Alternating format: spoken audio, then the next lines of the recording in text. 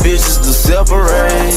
I heard they speaking on my name. You better stay up in your lane. They do it up for the fame.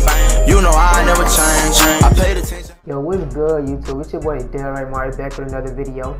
And as y'all can see, I'm bringing y'all this invisible body glitch. Now look, bruh.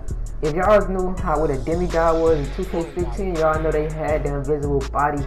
But I found out how to do it this year. I ain't seen nobody post this yet, so I mean that's tough. So yeah, I'm gonna hurry up and jump and tell y'all how to do it. So first off, I think you gotta be a 91 overall. That's the bad part about it, but I mean most of y'all probably gone, so this is what you do. You gotta take your shirt off. When you take your shirt off, come to swags. And as y'all can see, I'm going to the long sleeve on this shirt. You gotta go to accessories to get this when you enter swags.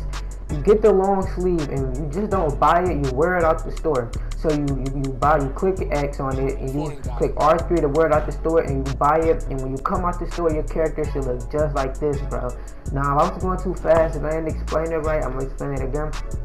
So yes, I said you gotta go to your closet, take your shirt off. You gotta be a 91, I'm pretty sure. So you take your shirt off and then you head over to swags. And you go to your accessories and you gotta buy a long sleeve undershirt. That's what I bought. As y'all can see, I bought a long sleeve undershirt. And then you just wear it out the store when you buy it, and your body should be invisible. But yeah, that's all I wanted to tell y'all. Hit that like and that sub, bro. And I'll catch y'all with another banger.